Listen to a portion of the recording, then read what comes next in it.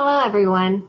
My name is Uria Min, and it is my great pleasure to welcome you all today to our panel event, Breakthrough Insights, Creating Access in Healthcare and Economic Opportunity. I am the director of the Barry and Marie Lipman Family Prize, an annual global social impact prize that's administered by the University of Pennsylvania through the Wharton School. We are now in our 10th year of awarding this prize that celebrates leadership, innovation, impact, and transferability in the social sector. And we are proud to have an incredible community of honorees, including two of those panelists that we have with us today. We are proud to support organizations like Hope Enterprise Corporation and CareMessage that are working to address globally relevant social challenges like access to financial services in economically distressed areas and equity in health services for underserved patients. And none of this would be possible without the generosity of Barry and Marie Lipman. And with this fully endowed prize, we are looking forward to the next 10 years of celebrating leading organizations within the social sector. It's my pleasure to introduce Barry Lipman, who will kick off our event today with a special introduction. Thank you, Uria. Hello, everyone. I'm glad you could join us today and am excited for our panel event. I want to briefly kick things off by sharing how we got here today. As Uria noted, this is the 10th year of the Lipman Family Prize, and each year we've been so proud to honor 3 new organizations that are doing incredible change-making work around the globe. This past year, we launched a new prize called the Beacon Award in order to further promote the consistent growth and innovation of our honorees and their impact within the social sector. This opportunity was open to the Lipman Family Prize honorees from our first 6 years. We wanted our honoree organizations to know we're behind them and their mission for continued positive social impact. With an additional pool of $500,000, we were able to award $250,000 of unrestricted funds to each of our 2 Beacon Award winners, Hope Enterprise Corporation and CareMessage. With these new awards, we are able to invest more deeply in change-making organizations that are demonstrating success and scaling up their social impact efforts. And so, without further ado, it is my great pleasure to introduce our moderator for today's panel. I'm grateful to have worked with him this past year while he served on the Beacon Awards Selection Committee. Please join me in welcoming Eric Nee, the editor-in-chief of the Stanford Social Innovation Review and the interim executive co-director of the Stanford Center on Philanthropy and Civil Society. Eric? Thank you, Barry, for that kind introduction, and thank you again for inviting me to be a part of this year's panel of judges for the Beacon Prize, even though I am an employee of a rival institution, Stanford University, but a friendly rival, of course. So one of my favorite things that I get to do as editor-in-chief of Stanford Social Innovation Review is to talk with the leaders of organizations trying to improve society. Both inspiring and interesting to learn about the social problems they're trying to solve and how they're trying to do that. So before I joined SSIR, I covered Silicon Valley for close to 20 years for Fortune, Forbes, and other business publications, and was always fascinated and impressed by the entrepreneurs that I spoke with. But I'm often more impressed by the social entrepreneurs that I meet and by the work that they're doing. That's because social entrepreneurs have to not only create an organization that has a sustainable business model that can scale up, but they have to do that while keeping their focus on the mission of improving the lives of the people they're serving. That kind of balancing act is not an easy thing to do. The 2 social entrepreneurs we have with us today, Bill Bynum, CEO of Hope, and Vineet Singhal, CEO of CareMessage, are exceptional at doing just that. They help found and continue to lead 2 social enterprises that are growing and having a significant impact on the communities that they serve. Today, we're going to learn why Bill and Vineet decided to tackle the particular social issue that they did, how they've gone about trying to address it, what some of the challenges are that they've been encountering today and in the past, and other important topics. So today's session is going to be structured as follows. First, I'm going to introduce formally our 3 speakers. Then for the next 35 minutes, the 4 of us will have a discussion about some of the topics that I mentioned. The last 15 minutes will be an opportunity for you to ask questions of our panelists. just post your questions into the Q&A tab, and we'll select some of those to ask of our panelists. So now let me introduce our three speakers.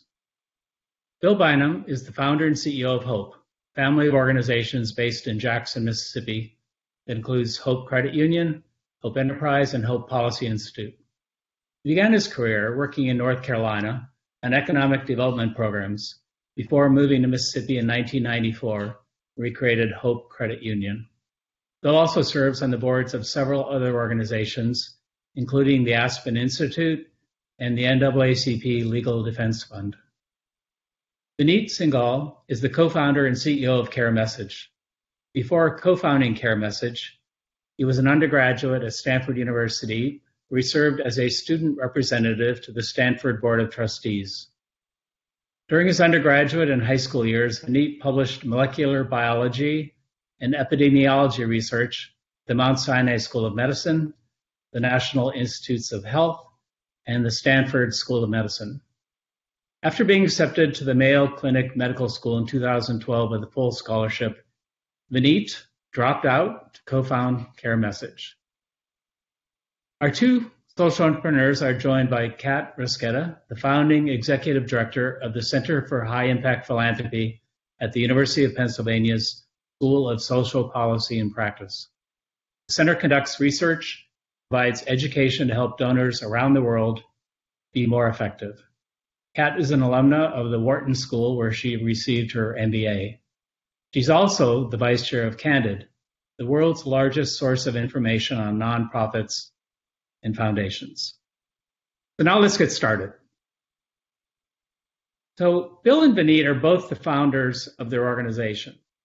So I want to start off by asking them why they started their organization. What social problem or gap in services did they see that needed addressing? And why did they decide to tackle that issue rather than the myriad number of other issues that exist? Let me start with Bill. Thanks, Eric. Really appreciate the opportunity to visit with you and Vineet and Kat. And just grateful to the Lipman family for supporting our work and so many other social entrepreneurs over the years. At Hope, we started in the mid-90s, over a quarter century ago, with the challenge of trying to improve conditions in the Delta region of Mississippi, Arkansas, and Louisiana, region that is home to some of the most entrenched poverty in the United States. And our tools for doing that was providing financing to businesses that created good jobs and offered good benefits. You know, hopefully that would allow people to grab a rung on the economic ladder. I had moved here from North Carolina, as you mentioned, and I'd seen in North Carolina how similar efforts could be successful, one supported significantly by philanthropy, another largely government support.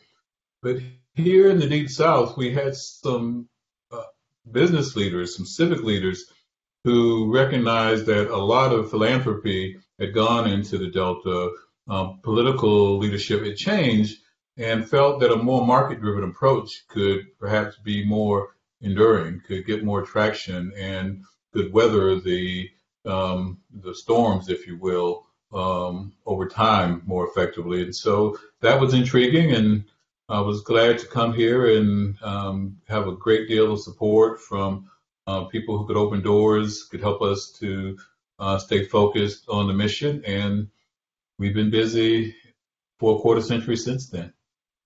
So just a quick follow-up. So what drew you to this kind of work? No, I've been for a long time, I think, wanting to make sure that people who, for no reason of their own, did not have opportunity relative to others. It seemed like it was for no other reason than the luck of the draw. Saw people in rural North Carolina, in inner cities. I was born in New York. I saw in East Harlem disparities in opportunity. I saw it again when I moved to North Carolina as a young child. And as I grew up, I saw it at the University of North Carolina. Some students had came to school with more education, a strong educational background. Some had access to internships, summer jobs that opened doors for them. Others it was very new to. And so I've always felt it was important to try to close the gaps. In North Carolina, I saw that financial tools were critical, whether it's education or housing or access to grocery stores or healthcare. At some point, financial services, financial tools were necessary. And so I was fortunate to get involved in an organization that gave me exposure to how the banking system worked. I'd seen it as a young child, how my family was able to get access to financing because the neighbors pooled the resources in a credit union that was started in the garage of the vice principal, making access available to communities of color when they couldn't go to the local bank. So I'd seen, I think throughout my life, how important financial tools could be to opening opportunity. Yeah, no, that makes sense. Vinit, let me ask you the same question. What was the social problem that you saw that needed addressing, and why did you decide to tackle that issue? Sure, absolutely. So the social challenge that we've been trying to solve for the last 7 years is the rise in chronic disease amongst medically underserved populations across the country that has only worsened over the last several decades, particularly the last 2 decades, and has manifested itself in both increase in mortality and morbidity, as well as the overall cost to our healthcare system, where individuals that are below the poverty line on average cost twice per capita to the healthcare system than individuals that are above the poverty line. And this is both a moral and economic argument because we have individuals across this country who are not able to access the best quality healthcare and don't have access to the best quality healthcare, not achieving the outcomes that individuals with resources are able to achieve. And CareMessage is trying to equalize that. CareMessage is trying to help, level the playing field through the targeted use of technology. I personally saw this problem firsthand working in a free medical clinic in Galveston, Texas, which is close to Houston. Right after one of the worst hurricanes in its history impacted the city in 2008, and subsequently the aftermath in 2009, called Hurricane Ike. And it's kind of ironic that we're sitting here during a week that another hurricane is about to hit Galveston tomorrow afternoon. And in the aftermath of that particular hurricane, there were only a handful of providers in that city that were offering services to uninsured and underinsured patients. And I had the wonderful fortune to be a full-time volunteer. I took some time off from school to work in that clinic, and I had the great honor to essentially serve as a makeshift physician's assistant for 6 months, or a little under 6 months, and work with several hundred patients to understand the challenges that they experience, both from a clinical standpoint and from a social environmental standpoint, that contributed to the consequences of those chronic conditions that they were experiencing.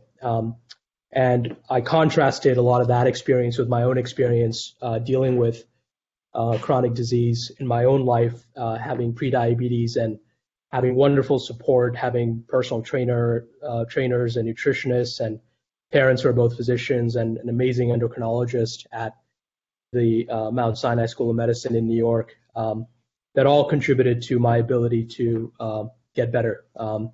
And that was a very different experience from the experience that the patients that I was working with every single day were having with their own healthcare.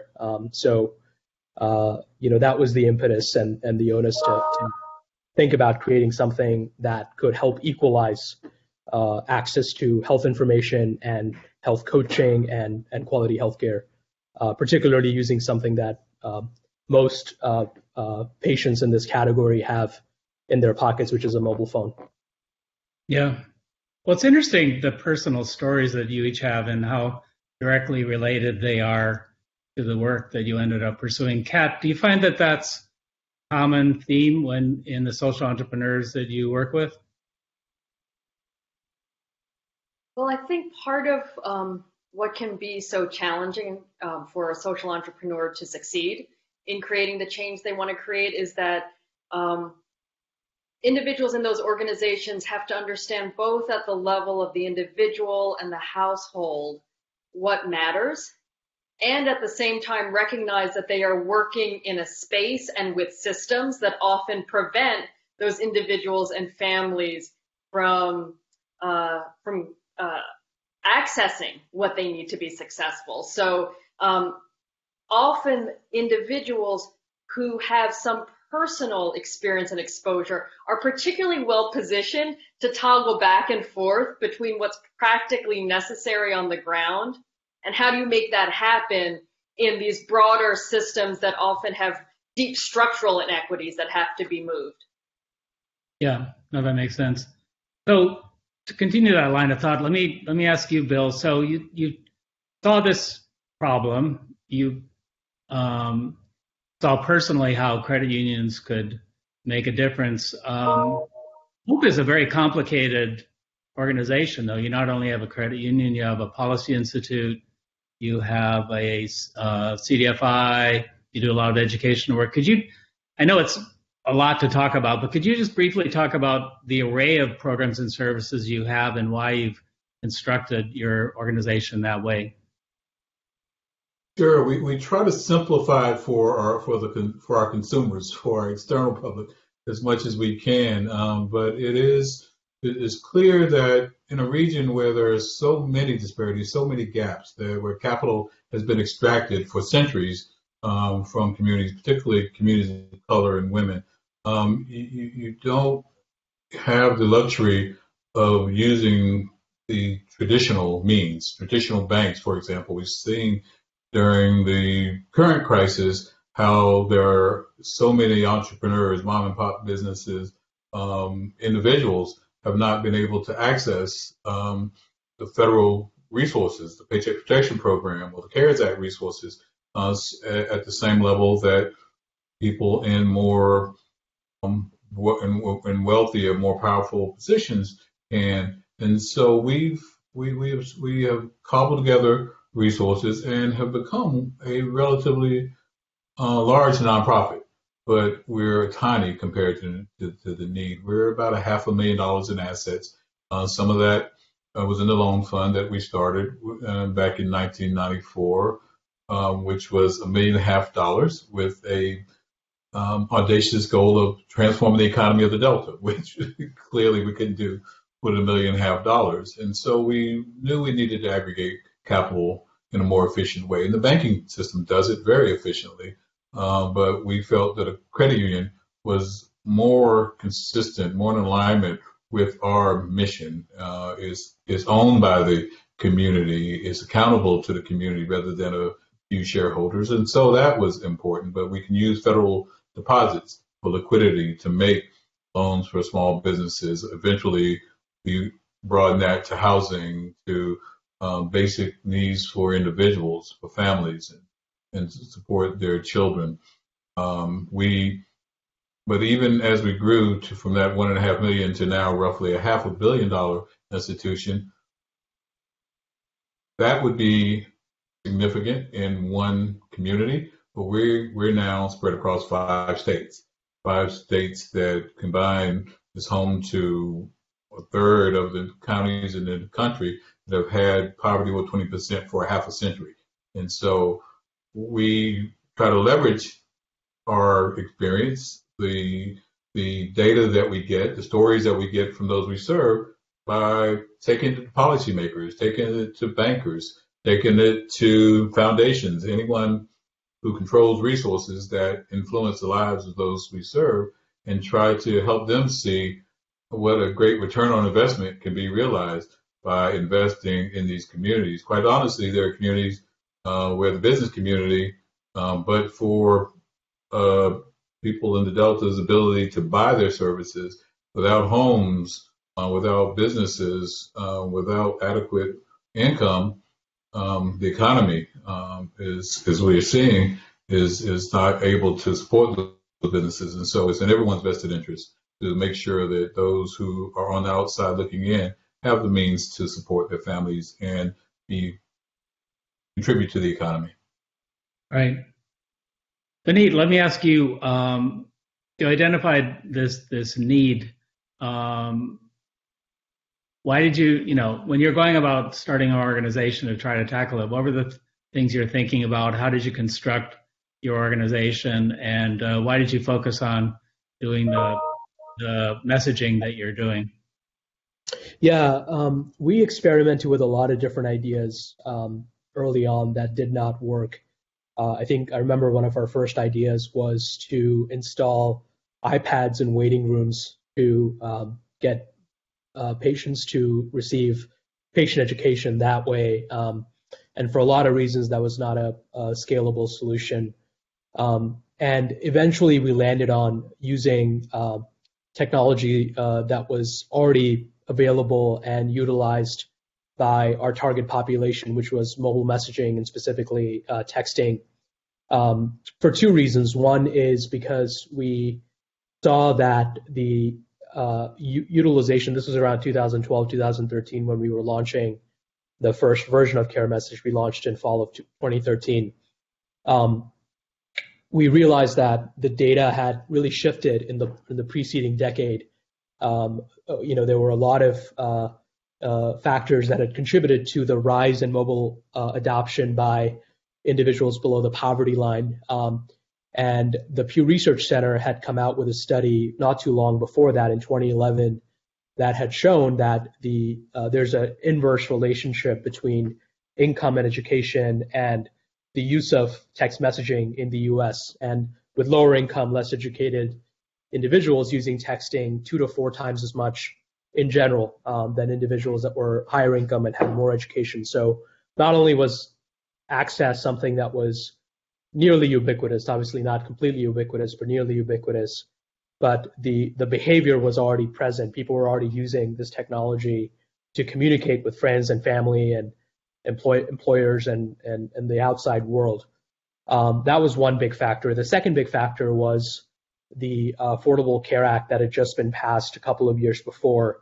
And that created a couple of things. The first is it created an incentive for providers to adopt electronic medical record systems.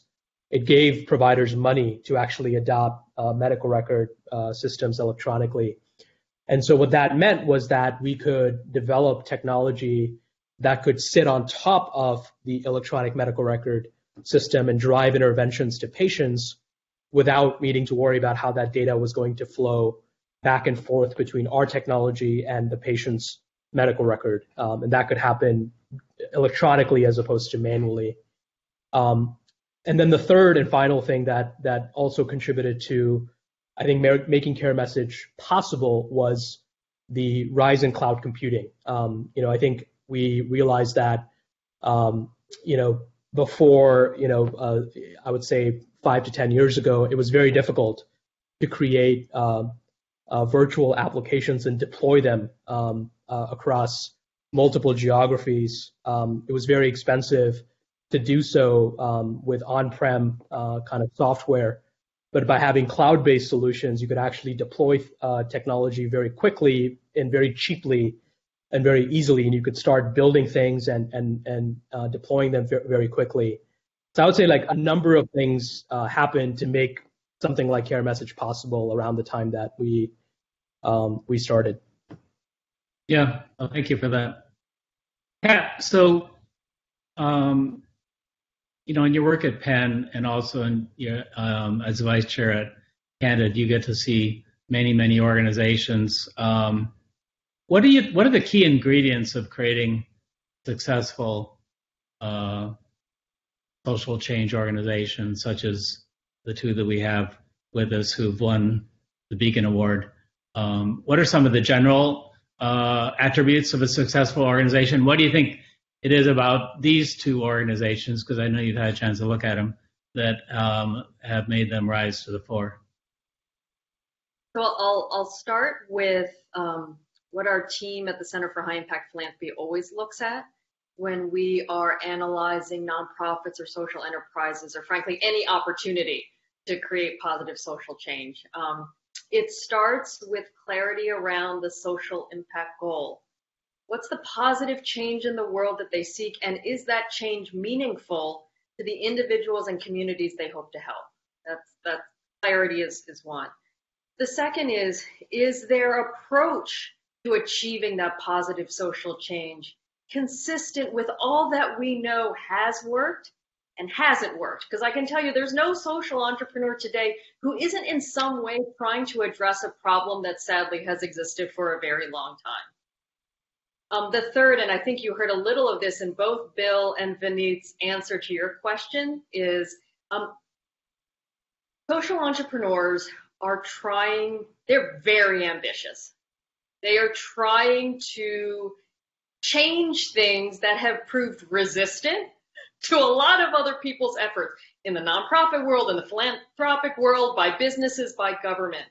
And that means that they are always thinking about the economics of what they're doing.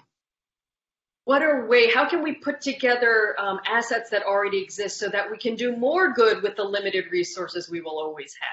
I mean, among our team, we refer to this as they're always linking considerations of cost and impact.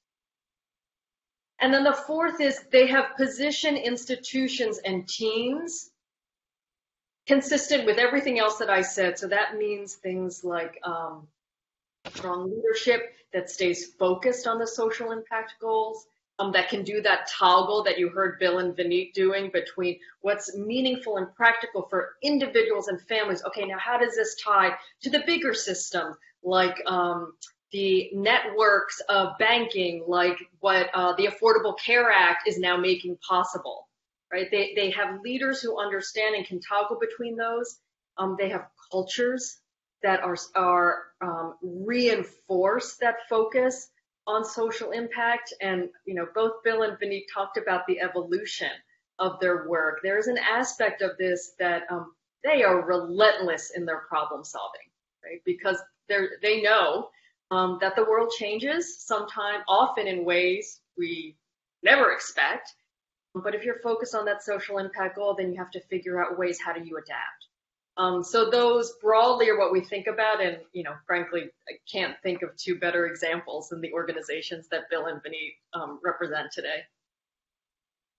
Thank you. Well, speaking of adapting, as everybody knows, we're in the midst of the biggest health crisis in the U.S. that the U.S. has faced in 100 years, and the biggest economic downturn that the U.S. and the world has faced since the Great Depression. One of those would be something to deal with, but having both happen simultaneously is kind of beyond belief. But you're both leading organizations, and you're in the middle of it. You don't have a choice. You have to figure out how to adapt. So I'm curious how this kind of dual crisis has impacted the work that you do, the people that you serve, and what things you've done to adapt to it.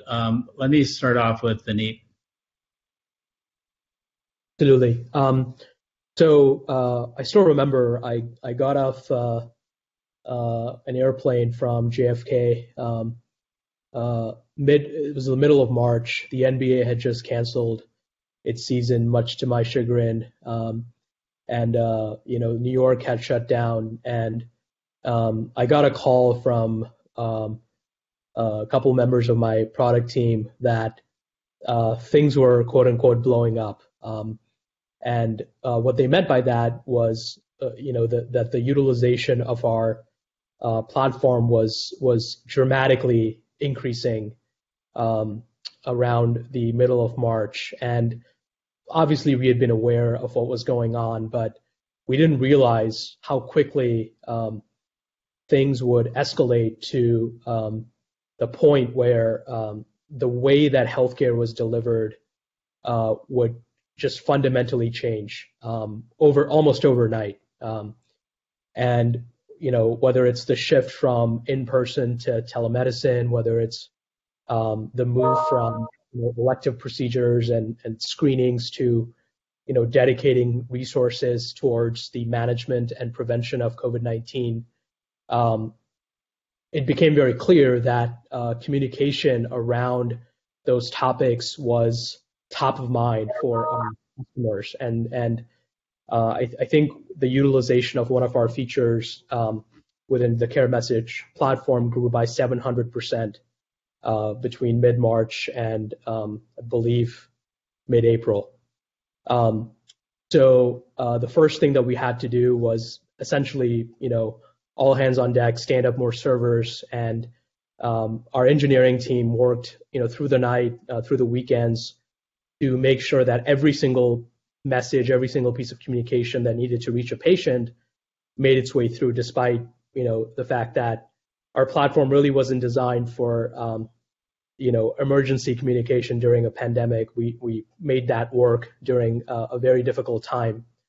And then once we had done that, which was not a trivial undertaking, we started to think about, what is our responsibility, not just to our existing partners and organizations that are already using our technology, but to the broader safety net ecosystem in the country that is looking for solutions like CareMessage to communicate with their patients, and whether it's driving testing, whether it's collecting screening answers to screening questions before a test, whether it's coordinating telemedicine, whether it's coordinating medication pickup or food pickup, or connecting people to resources, on and on and on. The list goes on. We felt like we had a broader responsibility. So again, almost overnight, we stood up a separate version of CareMessage called CM Lite, which is a COVID-19 version of our platform.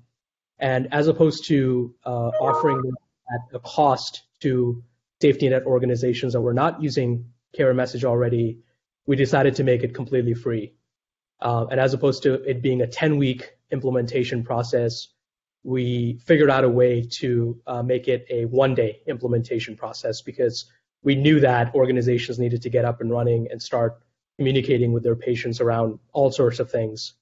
And we were fortunate to have our existing donors and some amazing new funders, including Johnson & Johnson, come in and support this work. And so in the last 4 or 5 months since we launched this, we have supported over 130 safety net organizations across the country with CM Lite.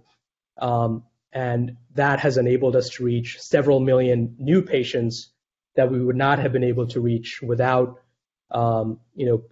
doing this work.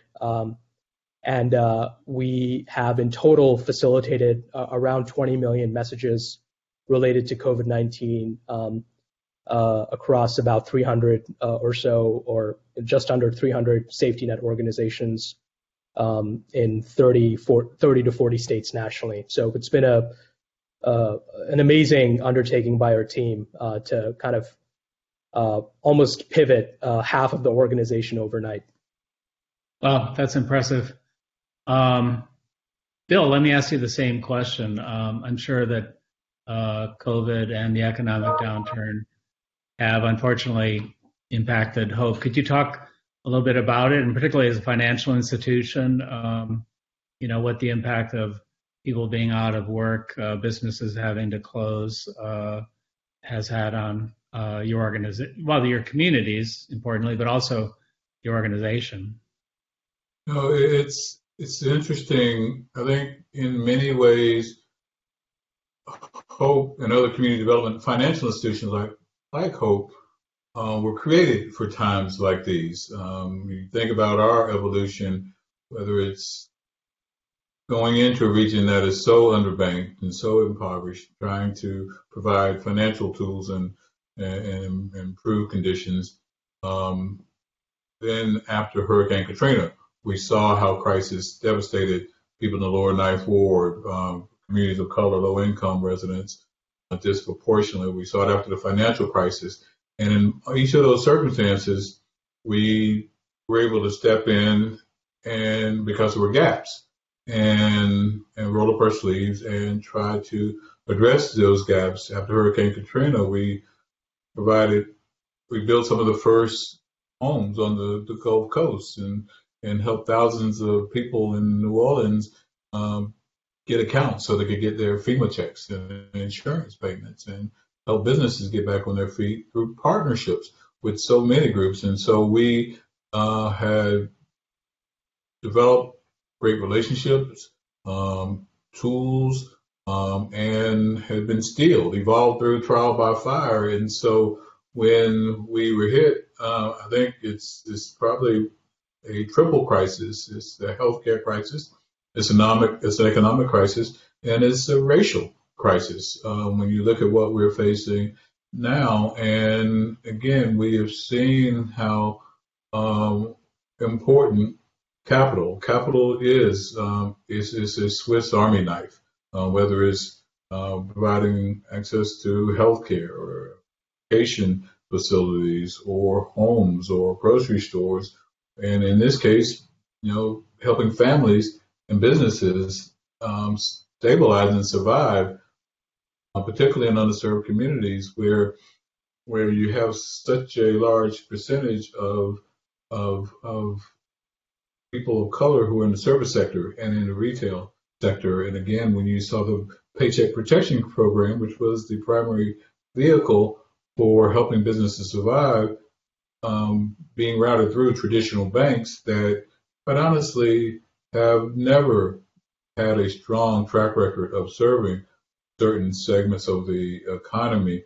When you see that a homeowner, a black family who makes $150,000 in Mississippi is less likely to get approved for a mortgage loan than a white family that's got a $30,000 income, you see systemic disparities in the financial system. When you see, I think it was Duke and Northwestern that recently did a study that showed that the black-white wealth gap for families with children is 100 to 1, not the 10 to 12 to 1 for black-white households versus white households in general, but 100 to 1. And so you've got to be very targeted in directing capital to communities that are on the outside looking in. And so we have done that again in crises throughout the course of our existence. And so after when the pandemic hit and businesses started shutting down, we, instead of closing 40 to 50 business loans in a year, we approved over 3,000 paycheck protection loans in 5 months. So 50, 60 times our normal output. And that's, I think, a testament to an incredible group of colleagues who are committed to the communities that they live in, and also to the resilience of the people we serve. They have come to trust us, and they look increasingly to hope as a resource that can help them address those critical needs. And so we're seeing that there are niches, gaps that we are able to fill, and I fully anticipate those will continue to do that as we work through this crisis and hopefully come out better on the other side. Wow. Kat, so you raised your hand. Let me just also pose a question, and maybe you're going to answer this, but I'm quite impressed by both organizations in how they pivoted so quickly, changed the way that they were doing business, vastly increased the services and programs they were providing to people. I mean, not all organizations can do that. What does it take to be able to do that? So you may have wanted to answer a different question, so why don't you go ahead and do that first, and then you can answer mine. Well, hopefully what I wanted to say may lead into your question. I just, as Bill was speaking, and I wanted to build off of the perfect awful storm that he articulated, that of healthcare crisis, economic crisis, and racial crisis, particularly in the United States. And it just was a great reminder that The definition of a crisis is that it overwhelms the systems that we typically rely on to manage. And one of the things that's become so apparent because of the scale of our current crises is that organizations like Bill's and like Vineet's, whose value may not have been as obvious, frankly, when things were going as well and all the bigger systems were in place, are critical. And there have been articles about how businesses may need to look at some of the smaller nonprofits to understand what it really means to be able to pivot in crisis, right? And Bill and Vineet gave fantastic examples. And I think part of why they were able to pivot so well in crisis is because their models are focused on the two things that are most needed to respond to a crisis: capital and timely, reliable information. That's how you get out of crises: access to capital and access to timely, reliable information. I sort of, while we're here celebrating their work as compared to some of the other really impressive organizations that apply for the Beacon Award, I actually think what they're doing is a model for how communities have to be prepared to respond to crisis. Yeah, no, I couldn't agree more. So we do have some questions from our audience, and we're right at that time.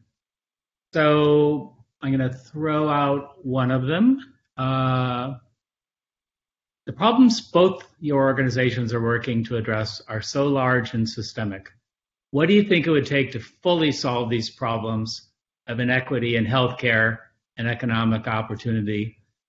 And what do you need everyone else to be doing alongside the work you're already doing? So talking about changing big systems. Bill, let me toss that question at you, and then I'll have the same question for Vineet. Sure. I think for us, we are proud that we are able to help as many people as we can, but we also know that relative to need, we're a drop in the bucket. And so that's why we focus so much on taking our data, taking the voices of our owners. We are we're owned by people of color. Majority of our owners are women, so we're accountable to them, and we take very seriously our role of taking their voices to the halls of power. We go to Congress, we go to the State House, we go to the Business Roundtable and ask them, what does it mean when you say your statement of purpose is an economy that works for all Americans in places like the Alabama Black Belt and the Mississippi Delta? And we help them see. I think we're also R&D arms that show them if you make smart investments, what kind of return you can get on those investments. And so I think it will take more people, I think particularly the business sector, understanding their vested interests. I think it will take American citizens holding those who sit in positions of power more accountable. I don't think any of us are excited about the division that we see in the country, and we know that is not what we signed up for, and that's not what we voted people in the office to do. And so I think more accountability, providing them, as Kat said, with data. I think that making sure that they remember what's going on in their communities and what their communities and constituents need. So I think policy that respects people, regardless of where they were born, what their color is, what their gender is, and that I think really makes the decisions, make sure the policies protect individuals, that in our case, that access to affordable financial services are available. I think it should be a human right. I think no one should have to rely on a paycheck, a payday loan, or a pawn shop for basic tools that we know we all need to support our families. Yeah. Vineet, healthcare, certainly a big system. one in which there are many players, and the government and the private sector both have key roles. What do you think is going to take to change the healthcare system for the better? What can you do, and what can other organizations do to help? Yeah, we've thought a lot about this, and just like Bill mentioned, I think we also recognize that the problem is much bigger than I think what any individual organization can do. But I think that there are a couple of things that we're thinking about more and more that I think will accelerate our impact and will also accelerate the transition or the change that we want to see in the broader ecosystem, at least for the delivery of healthcare to the populations that we serve. And for us, it really boils down to understanding what really drives health outcomes. And when you look at it, roughly about a quarter of the impact on health outcomes is directly tied to the clinical care that patients are receiving in healthcare settings. The rest of it, the vast majority, lion's share of that impact is tied to things like access to food, access to housing, access to capital, access to so many other things that impede people's ability to live healthy lives. Like if you're not able to afford rent for the next few weeks, you're probably not going to be able to do a lot of things that CareMessage recommends that you do if you have a chronic disease, or if you're not able to get access to healthy food options and other things related to that. So we recognize that, and we know that needs to change. And what we're trying to do is figure out a way that we can better empower our customers, who are often the one of the most critical change agents and sources of relief and resources for the population that we serve. Community clinics, free clinics, other organizations in the safety net, CBOs, et cetera. Empower them with technology tools that can help them really accelerate their own ability to understand what needs people are experiencing, whether it's food insecurity or housing instability or unemployment or underemployment, et cetera. And then, through the use of technology, be able to actually connect people to resources, whether it's resources like Operation Hope or a food pantry or other resources that might be appropriate and available to them, and then also over time connect with them and close the loop to make sure that patients actually receive that particular service, and if they didn't, provide something else. And what our hope is that by using technology, we can actually make the existing very manual ways in which clinics are doing this much more efficient and much more effective, by not replacing human beings, but rather empowering human beings, which are a very limited resource in underserved communities, and particularly organizations that serve underserved communities.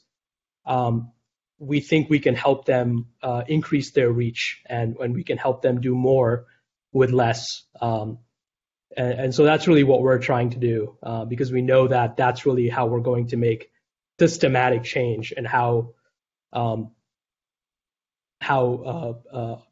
populations that we serve achieve equitable health outcomes.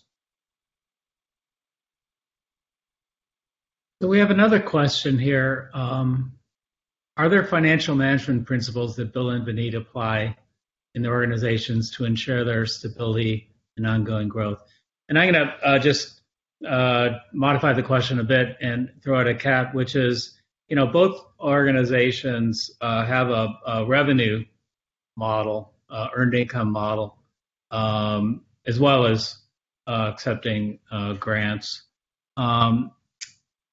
Kat, do you think, you've looked at, it's not the only way to run a nonprofit, but certainly can provide some financial stability. Could you talk a little bit about these two organizations, their financial model, and any principles that you could provide to our audience about how to create a financially sustainable nonprofit organization? One of the things that is idiosyncratic to nonprofits is that a dollar isn't actually a dollar, meaning because philanthropy, foundations, and donors restrict funding, you can't just spend that dollar on what you think, as the leader of an organization, will best serve your mission. You also have to take into account whatever restrictions the funder provided, and that can actually also be true, even though it's earned, of government contracts, right? So anytime an organization is able to build into their business model an earned revenue stream that can be used in whatever way is needed to achieve its mission, the faster it can move to achieving its mission. Because any restriction, whether it's government or philanthropic, if you see an opportunity as the leader of an organization that you think will better serve your clients, before you can actually jump on it, when you're talking about underserved communities who often need that help urgently, you have to go back and renegotiate with the funder or the government agency, and that slows things down, right? So that is the reason why most social purpose organizations seek opportunities for earned revenue, because that kind of financing can accelerate your work. But it's not so easy to do. So again, it's yet another reason why I think Bill and Vineet's organizations are such great models for others, because they've been able to build that in a systematic way. Yeah. So SSIR, where I work, we have mostly it's an earned income model as well. But continually we're faced with, choices, right? About staying on mission, or, going after money. And I'm sure that Vineet and Bill face those issues constantly. Vineet, could you talk about that and kind of how you think about those choices? Yeah, I think one of the most common questions that I get as I'm out there, fundraising for CareMessage is, why are you not a for-profit business? Given our focus on technology, our focus on acquiring customers and running a fairly traditional software as a service SaaS business. Obviously one that has a very strong mission. And I think there are two reasons why. The first is that being a nonprofit allows us enormous flexibility in terms of the kinds of customers we choose to work with and choose to acquire and support, rather than feeling the pressure to go quote unquote up market and serve already well-served organizations that have a lot of resources but are not serving the target patients that we want to serve and focus on.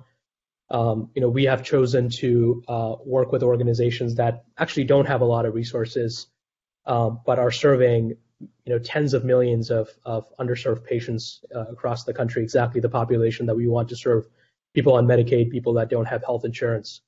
And about a third of our customer base are organizations that don't pay us anything or pay a very nominal fee that's 1% to 2% of what our other customers pay us. And these are free and charitable clinics that are serving people that have no health insurance whatsoever or are underinsured.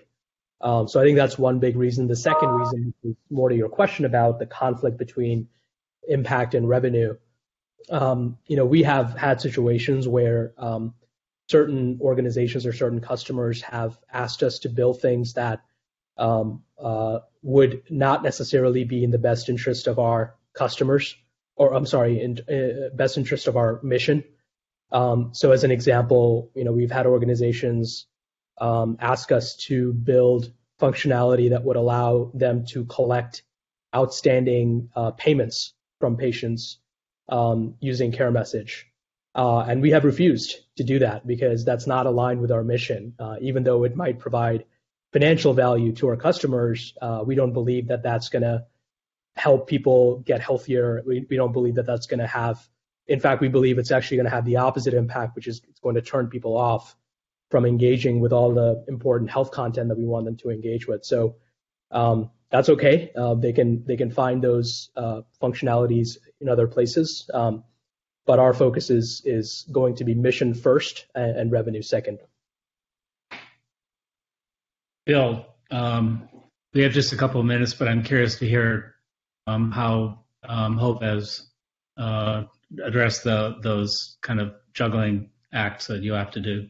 No, it's very similar to what Vineet and Kat said. The mission always wins. Nonprofits are businesses, hospitals are businesses, schools are business. We have payroll, facilities, technology, R&D, administrative expenses. Many times philanthropy or government doesn't value that as much as we need them to. But at the end of the day, the mission has to drive what we do. Whether it didn't make any sense on one hand after Hurricane Katrina for us to go from 50 to 150 people in in less than a year, and to grow from 4,000 to 9,000 members, but that was what the situation demanded. We grew from 8 to 30 locations after the financial crisis, not because banks were leaving these communities and people did not all of a sudden stop needing basic financial tools. And so the mission drove us to do that. We did not have a clear sense of where the funding was coming from, but we were clear in the commitment and capacity of our colleagues. So we used what we had and built on it. And fortunately, we've been able to make the case. And I see now where so many funders are looking, and businesses are looking more at investing in the nonprofit sector. I think, the uncertainty around what to expect from government.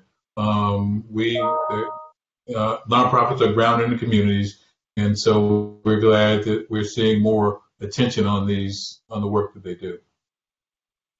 I think that's a good place to end.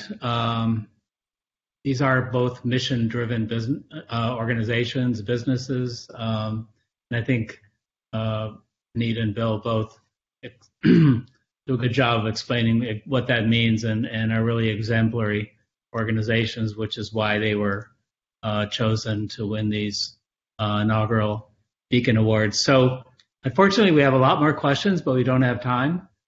So I want to turn it over. First of all, thank Bill, Kat, and Vineet for doing such a great job. I really have enjoyed moderating this this session this afternoon. I want to turn it over to Uria to wrap it up. Thank you. Thank you, Greg. Thanks so much for moderating this panel conversation today, and thank you, Bill, Vineet, and Kat, for just sharing your stories and insights. As everyone noted, and is well aware, we're in the middle of an incredibly challenging time, facing both a global health crisis and a global economic downturn, and it's a combination that has led to that perfect, awful crisis. And it's clear hearing from you all today just how important it is for us to be supporting the work of leading social sector organizations like Hope and CareMessage that are having such a significant impact in the communities you're serving, and really leading the way in addressing these globally relevant social challenges and working to provide urgent and basic essential needs of capital and timely, reliable information. And we're just so glad to celebrate Hope and CareMessage as our inaugural Lipman Family Prize Beacon Awards winners, and to have you both on this panel and to share how you're working to create that access and fight for equity in both healthcare and economic opportunity. Thank you again also to Barry and the Lipman family for facilitating this opportunity through your generous endowment at Penn.